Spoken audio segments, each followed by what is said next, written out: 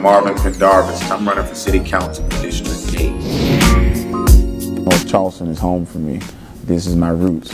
I've seen a lot of the things that have happened here in this city, and they've all touched me because I've lived it, I've experienced it. And I think in City Council, that's what you need, is someone who's rooted in the community, someone who knows the people, someone who knows the issues, someone who cares about what's going on. And that's what I offer to the table. I grew up in Charleston Farms, did my education here in North Charleston. And then I went on to the University of South Carolina, where I finished up my undergraduate degree in 2011 and then obtained a law degree there in 2014. When I look at City Council and I look at what makes it effective and what makes the most effective city councilman, you have to be responsive to the people. You look at City Council and people rely on you for their issues. People come to you with questions. People come to you with concerns on a daily basis. And you have to be able to navigate that in an effective way. As an attorney, I have skills that I believe are transferable when you're talking about being able to work with people, the ability to reason, the ability to think critically, the ability to think on your feet. And so those are things that I've been able to do well through my training in law school, through my practice as an attorney over the last year. And I believe that those are transferred very smoothly on the City Council. My biggest thing is making sure that I'm there for the people, making sure that I'm always answering emails, always answering calls, and making myself available as much as I can so that the people know that they have a city councilman who cares about them, who cares about their every need and concern, and is willing to go that extra mile to make sure that their voice is heard and that I'm actively acting on their behalf to do what they need in their communities and see the change that they want to see, and obviously the change that they elected me to do. When I was in law school, public service was always something that intrigued me. I followed politics closely even when I was a child. And getting back to North Charleston, I saw there were a number of things going on here. I always followed North Charleston politics, obviously with me being from here, my family still living here very closely. And I saw that it needed a change. I felt like North Charleston needed an infusion of youth. A lot of times when you're in office for some time, you can become entrenched. And I believe that I offer a new face for the generation of North Charleston going forward.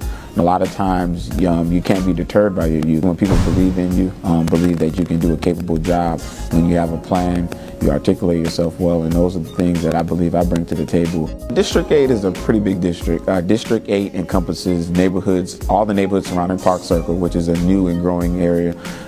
Charleston Farms, as I mentioned earlier, the neighborhood where I grew up at, Remount Road and North Rhett, and then also sections of Liberty Hill. Okay, this is a very diverse area. I believe that we got to create a level playing field. Some of the things that stick out to me is making sure that we create opportunity within the district so that each of the neighborhoods within the district are able to have the access and the resources in order to sustain themselves.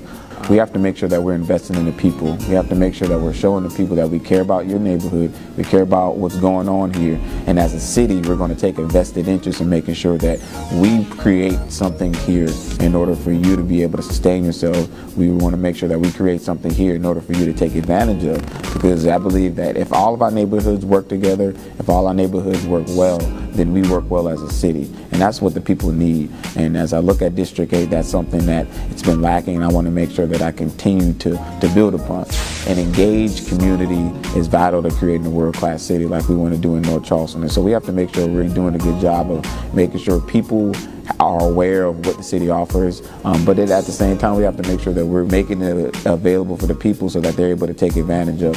And so it's making sure that that relationship between the city and the community and the city is one that's going to benefit both parties, and that we're both aware of what's going on in the city. We have a unique opportunity here in North Charleston. This has been a trying year.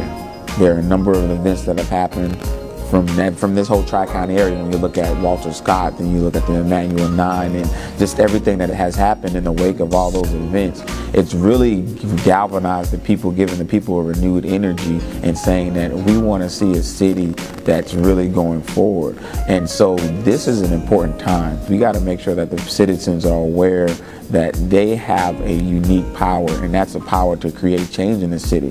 When citizens are upset with what's going on, when they get tired of the administration, when they want to see change, they don't complain, they don't sit idly. What they do is they vote with their ballots. They use their voices as in the ballot box to effectuate the change that they want to see. And so here in North Charleston this year, we have a great opportunity in order to do that.